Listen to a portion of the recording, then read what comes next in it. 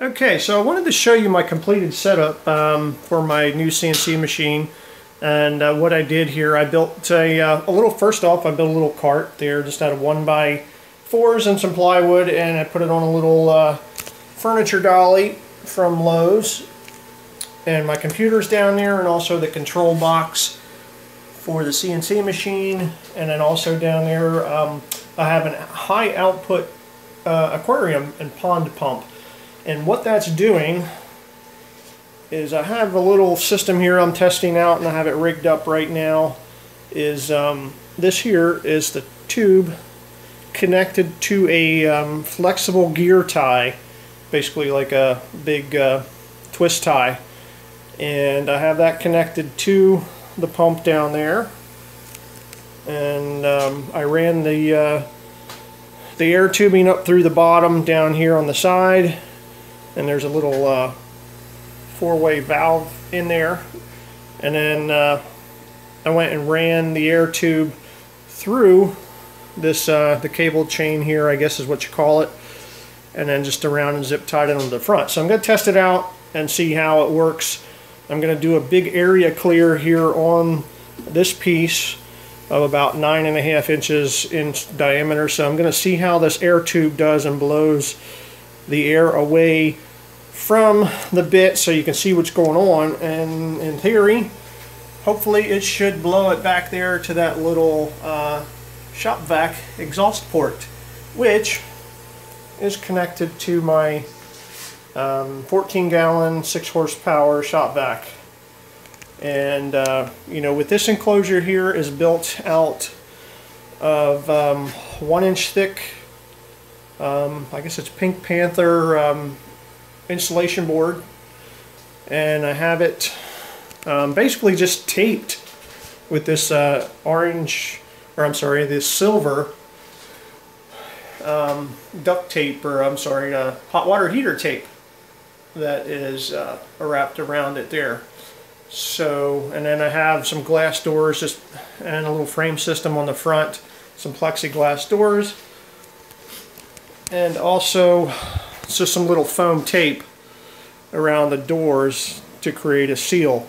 Now, I was testing this out last night, and I kind of discovered by accident I created like a negative pressure box, because this is sealed up pretty tight. And you'll see it if I turn the shop vac on with the doors closed. It seals everything pretty tight, and it sucks in some of this, a little bit of the top. Back here you can see a seam of tape where I had to piece it together because my pieces weren't big enough. So you know, it'll suck down this middle part a little bit, so I had to reinforce it. There's a little tape right up in there, and there's a little aluminum L-beam, just, you know, like a 3/4 by 3/4 piece of aluminum, just to kind of support that seam right there.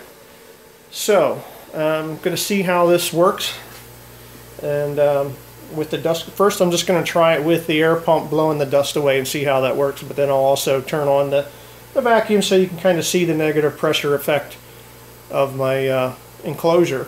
And I already did test it out a little bit with these little holes in the wood. They're going to be for 3/8 inch dowels, and then this round cutout is going to be for a paint and glue caddy that I'm working on.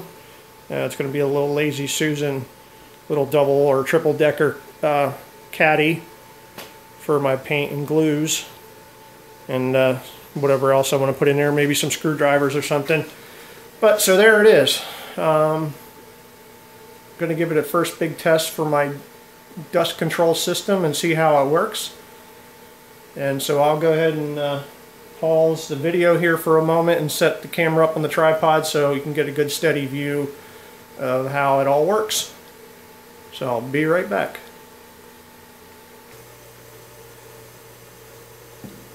Okay, so I've got the air pump on, all zeroed in, and I'm going to go ahead and start it up and see how my dust blower works.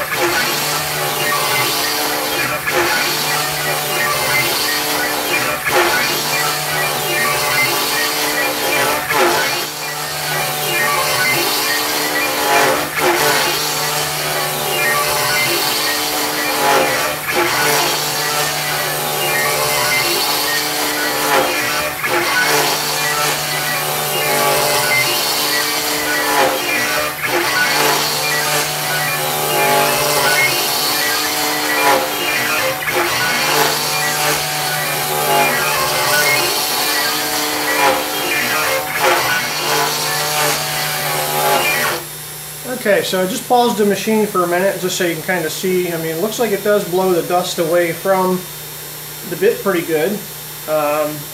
No issues with the tube interfering with anything, and I can, like I said, it's on that flexible gear strap, so I can just kind of bend that out of the way or adjust it as I need to if looks like it's going to you know, interfere with the workpiece or the bit or whatnot. So next, I'm going to go ahead and turn on the machine, or on the vacuum, and just kind of show you how the this whole negative pressure system works that I just kind of didn't think about when I put everything together with the tape and the foam, and basically sealed the whole box up. So it'll suck everything in, and you can kind of see, I'll back up the camera a little bit so you can see how basically it just sucks the doors in tight. And the only crack really in the whole enclosure is in between the two doors, and then there's a couple holes where my cables and wires for the machine are coming up through the bottom. So I'll go ahead and pause here just for a second to move the camera back, get the machine, the vacuum turned on, and show you how everything else works.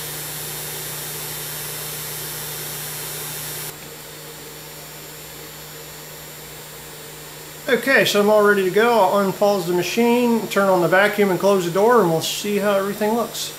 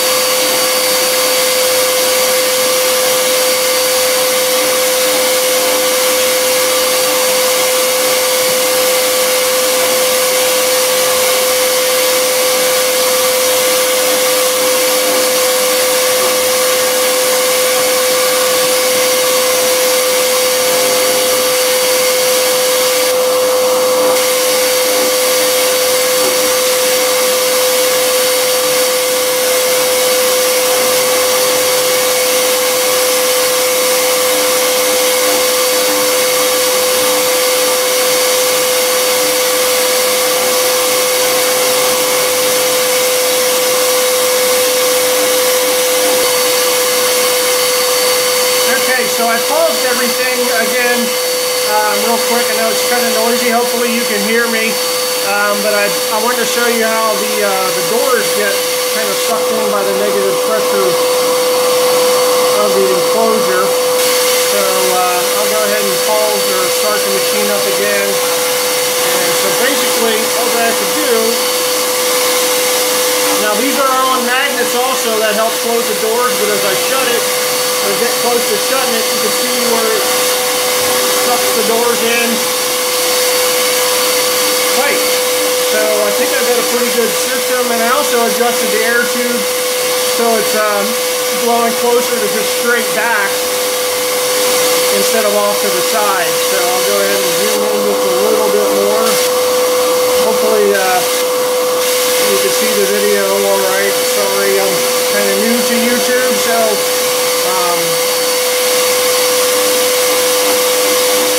I'll get everything right here soon.